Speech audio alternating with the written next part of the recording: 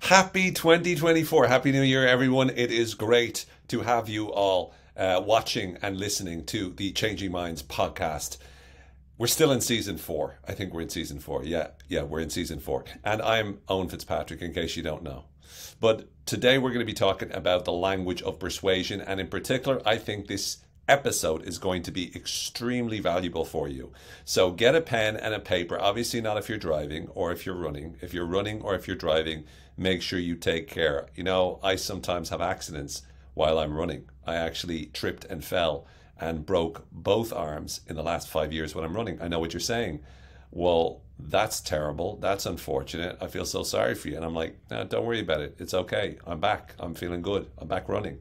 But I do know what's really important to do when you're running is to look and pay attention to what's in front of you while you listen to my podcast, sharing wisdom inside of your eardrums that hopefully will reach your brain.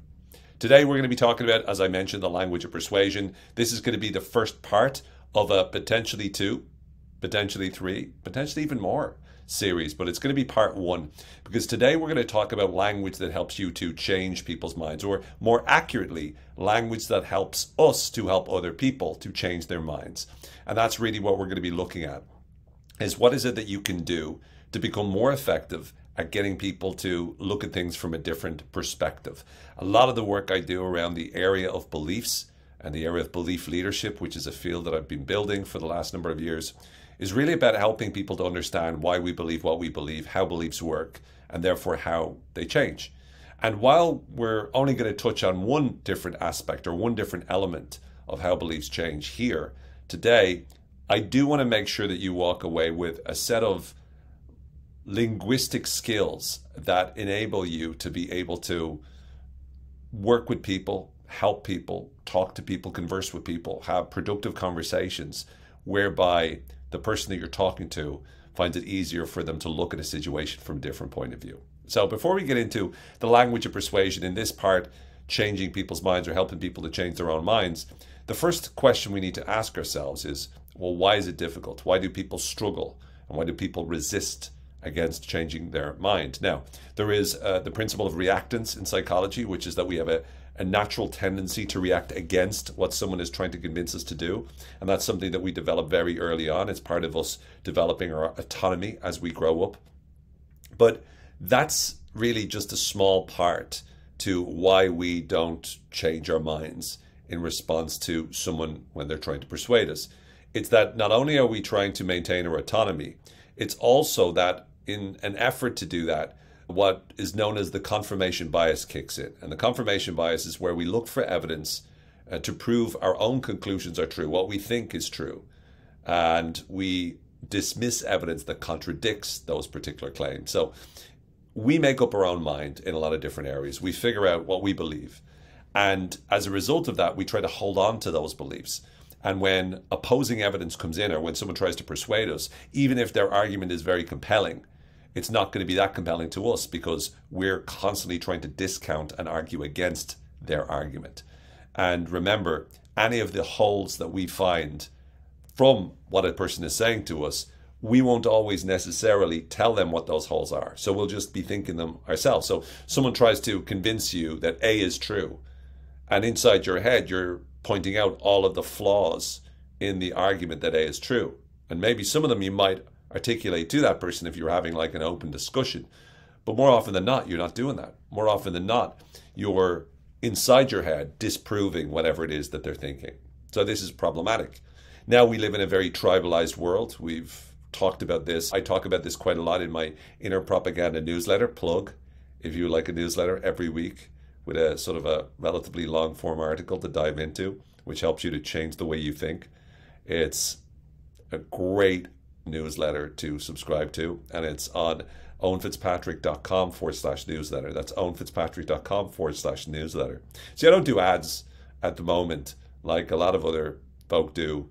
I just stick them into the conversation in a very sort of natural way. Like, you see how natural that was? owenfitzpatrick.com/newsletter. Anyway, the point is that this confirmation bias kicks in, and as a result of that, we're very, very defensive to any argument that might usurp our perspective or our point of view.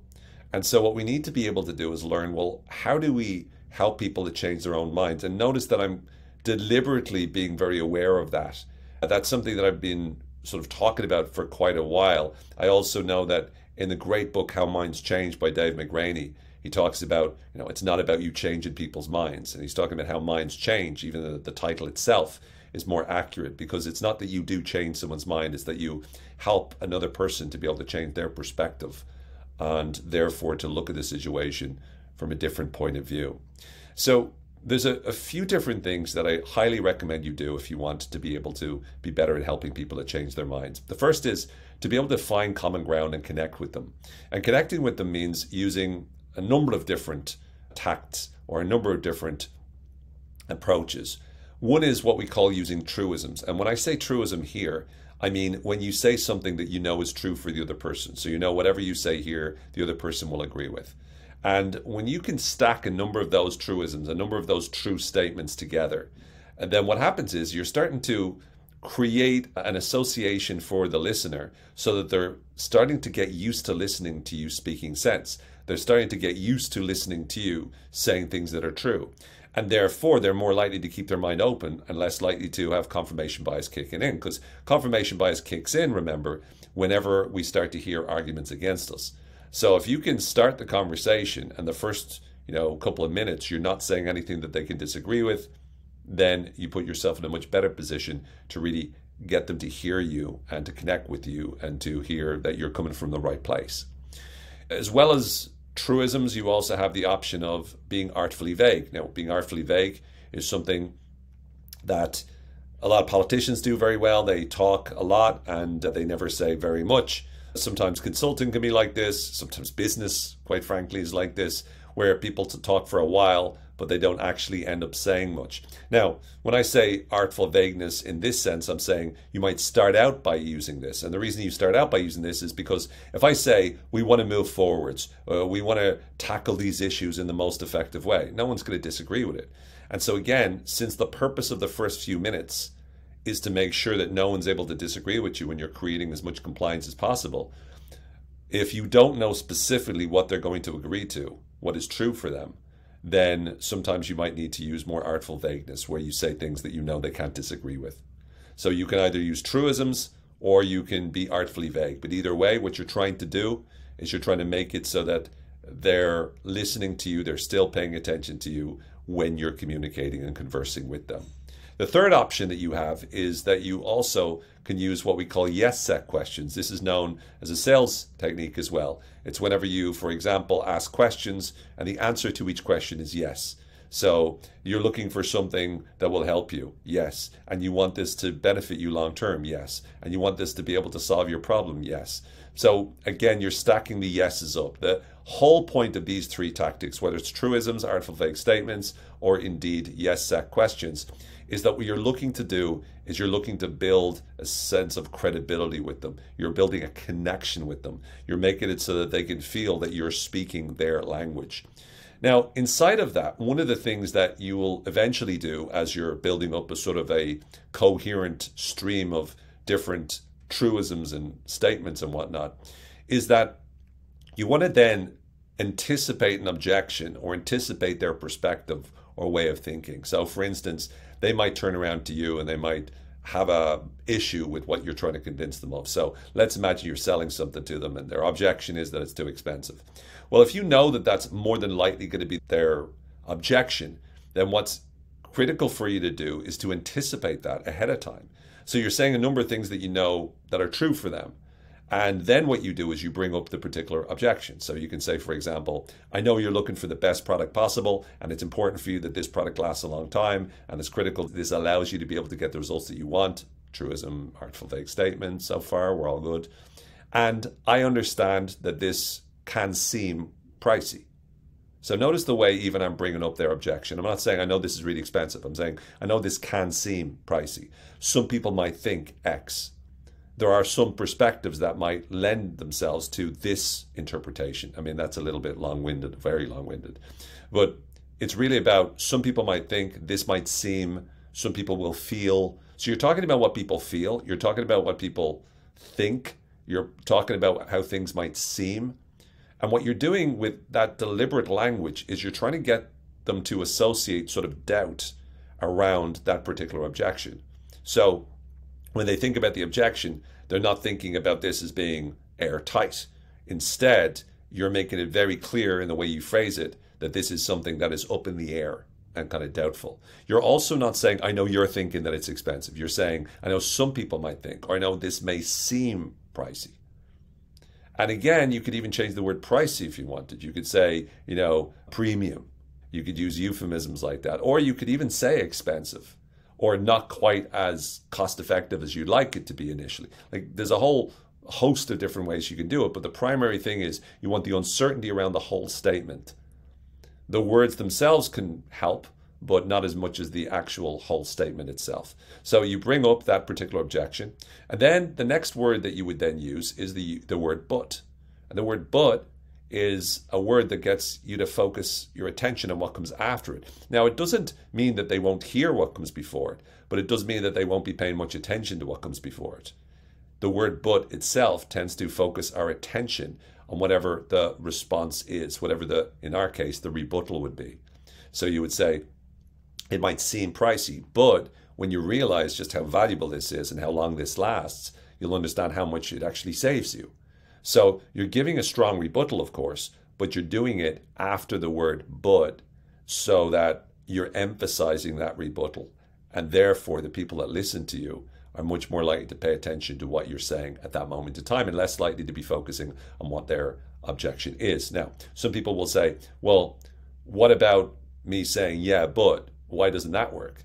Well, it doesn't work because if you say, yeah, but, it's pretty much the equivalent of saying no, because you're immediately dismissing the yes, and you're focusing all of your energy and effort and attention on the rebuttal that you're giving to them. And also, that means you're already involved in a conversation where they've made statements.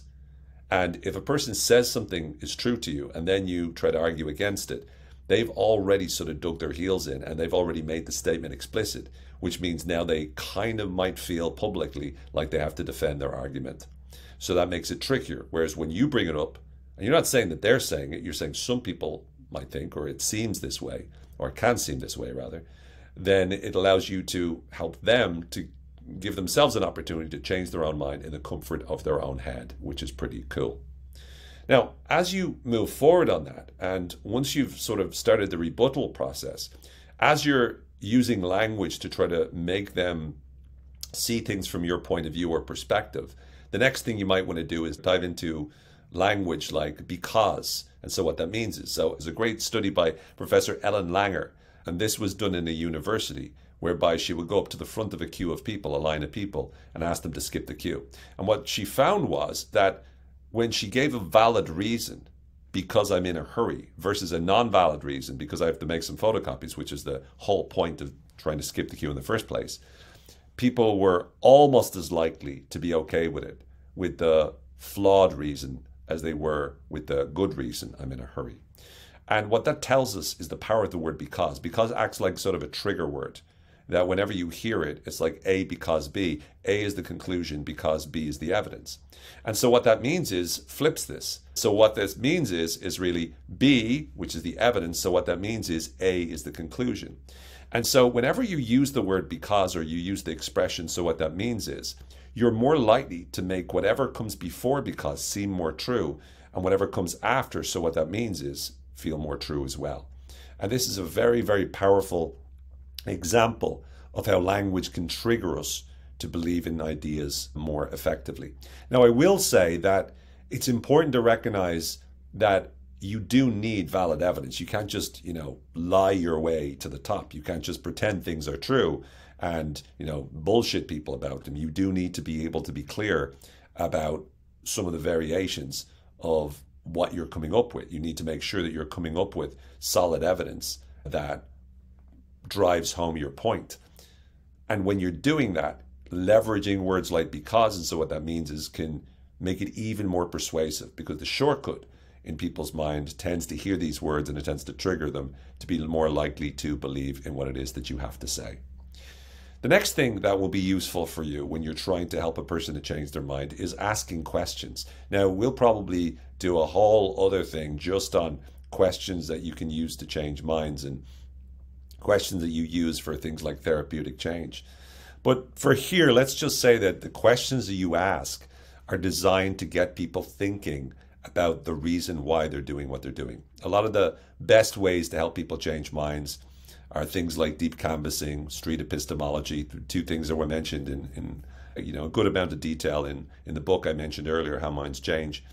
And these approaches, typically speaking, largely work based upon the idea, number one, of making the person feel respected, especially with deep canvassing. Very similar to the truisms and Artful Vague, you're finding common ground with the other person. You're trying to let them know, look, I'm not on the other side, right? It's not about sides. I'm connecting with you. I can find things that I have in common with you. I can find things that I agree with, that you agree with. And I just want to understand this. And then when you ask questions from this point of view, what you're looking to do is you're looking to understand how they came to the conclusions they did. So you're trying to understand what experiences led them to believe what they believed. What ideas or events happened in their life that led them to make the conclusions that they're making. And when we start to do that, when we start to look at that, we're getting their point of view, we're getting their perspective, we know what their beliefs are, let's say. But now we're beginning to get them to unpack their evidence and their set of beliefs in that way. And as they do that, we can then ask them more questions. And the point of the questions is to really help them to see, without saying it, that they might not be as accurate as they think that they are. In other words, their sense that they're correct, their sense that they have a lot of strong, robust evidence that proves that they're right, might not be as strong or robust as they think it might be. And when we ask questions, invariably the person starts talking and stuff like that. But as they do it, as we ask the right kind of questions, and we're doing it from a curious point of view, not from a gotcha perspective, but from a curious point of view, more often than not, they'll start to realize, well, I'm not as 100% sure as I thought I was. And sometimes you can even ask that question, I think this is from street epistemology. You can ask, on a scale of 0 to 100, 100 being absolutely, you'd pump your life on it, and 0 being I don't know at all. How certain are you of this particular idea? And that kind of, again, gets them to rate it. And then if they say, for example, this is more motivational interviewing style, but if they say, for example, 90%, you say, why did you say 90 and not 100? And as they answer you to that question you've asked, gets them to answer and explain what elements they're uncertain of, which is very helpful. Because then they start to break down, well, I'm not sure this, not sure this. And before you know it, they're arguing against themselves in that way, which can be very, very helpful. Again, sort of a motivational interviewing type approach or question. The other thing that you want to do in terms of changing minds or helping people to change their minds is you want to get into the habit of being able to share your own perspectives, your own point of view. So you let them share their perspectives and then you respond with your own point of view and your own way of thinking. And when you do that, invariably what happens is you start to create the experience for them where they can look at the same situation they were looking from their own perspective, and they can look at it from your point of view. And again, you're not telling them you're right, you're simply sharing your beliefs, your thoughts, and where you got yours. Now, obviously, you'll be confident that your logical arguments and your reasoning and the experiences that you've had are quite strong. So when you're sharing it with them, you'll feel more comfortable that it's going to be received well. But when you share that perspective after hopefully they've realized that their point of view is not as solid as they might have thought it would be, then they're more likely to be open to your perspective. Now, I think it would be important for me, just as we sort of bring this to a close, to talk about the ethics of this a little bit. So I can hear some people going, what gives anybody the right to change someone else's mind? And I understand that question. The issue really is that we're constantly doing it, and we're constantly trying to convince other people. And what we try to do is we try to rely entirely on argument in order to do that. But the problem is, so often the people that are the best at arguing, so often the people that are the best at creating a compelling argument are not always the people with good intentions, nor are they the most clear-headed people either. So being great at arguing means that effectively you can almost prove any point quite well. You know, you can prove your conspiracy theory is correct. You can prove that it's absolutely fine to go to war or to kill these people. If you're good enough at arguing, you can find your reasoning, you can master the art of using certain tactics of rhetoric and tactics and leverage cognitive biases in a way where you flip them around and you use them on other people, or you point out in other people the weaknesses of their argument based on those. You can target in on one specific thing that a person said and destroy them and try to destroy their credibility. You can attack the person themselves. There's all sorts of ways to win arguments in this influence war that we find ourselves in. Not to mention that with the advent of social media and with media all being about the attention we get, we are finding our minds are being changed constantly. And what I'm trying to do in the work that I'm doing, which is around inner propaganda or changing minds, this podcast in general, is I'm trying to get people to take more control over the beliefs that they have. So in effect, I'm trying to get you to be able to be better at changing your own mind while I try to get better at changing my mind. And so then that brings us to the ultimate question. Well, how do you know when you should try to change another person's mind? And I think the answer is based upon the situation. You always have areas where you disagree with someone else, where you want them to see it from your point of view. And if you believe passionately that them believing in your perspective or seeing things at least from your point of view, if you believe passionately that that is going to lead to a better world for them and a better world in general, then that's when I think ethically the idea of helping a person to change their mind is the right approach. Now, it doesn't mean you'll be right, but even in the approach that we take, we're not using some fancy Dan manipulative tactics. What we're doing here is pretty much connecting with what we already know they believe in, right? Giving our arguments, sure, and using language in order to do that. But we're looking at really understanding where they're coming from and their point of view, their perspective, and what that means. We're asking them to share their perspective and let them talk it through. And then we're sharing our perspective. So as opposed to this question, well, is it right to do this? Well, you're going to be doing it anyway. We constantly try to change the minds of the people we talk to. Invariably, we realize that logic isn't enough and being right is not enough or feeling right is not enough. So what we have to do is we have to accept that they're going to have a different point of view or a different perspective to us. And so with that in mind, in order for us to be able to decide when to do this, we need to be comfortable that we are trying to make things better. And when we then do it, the way in which we do it is much more about trying to understand them and getting them to understand themselves, getting them to understand us, so that they can see that maybe there were certain mistakes made when they came to the conclusions that they made. What we're trying to do is enlighten them or light up and show them the erroneous mistakes that were made in the dialogue. And by the way, that also means that we have to recognize the same thing for ourselves. Because if you were to have these conversations, you need to be prepared to do the exact same thing with your own point of view and your own perspective. You need to see the flaws inherent in your own argument.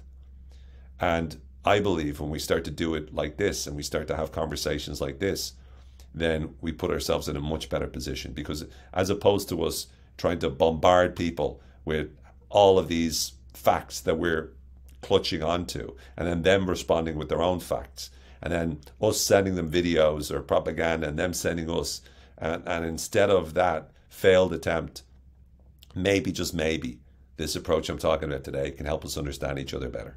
So if you're looking to use this for business, it can be very helpful, very useful. Once again, you're looking to connect with what they already believe in, demonstrate respect while you do it. You're looking to overcome their objection. You're looking to get them to be more likely to believe your point of view by bringing to the fight or bringing to the argument. Definitely the wrong metaphor. Strong words that trigger more certainty. And then you're looking to be able to share perspectives, hear their perspectives and ask them questions about it. And both of you understand where you're coming from so you can think more critically about the situation. Hope you found this useful. Hope you found this valuable. And I hope you've got a few ideas that you can bring away with you into the future so that you can be even more effective and helping people to change their minds, starting with your own. This is, after all, Changing Minds, and this has been The Language of Persuasion, Part 1. I look forward to, at some point in the future, covering Part 2, where we're going to be looking at sales and relationships and whatnot, and some great linguistic skills there. But for now, take care, be well, continue to believe better, and may the force, as always, be with you. Bye for now.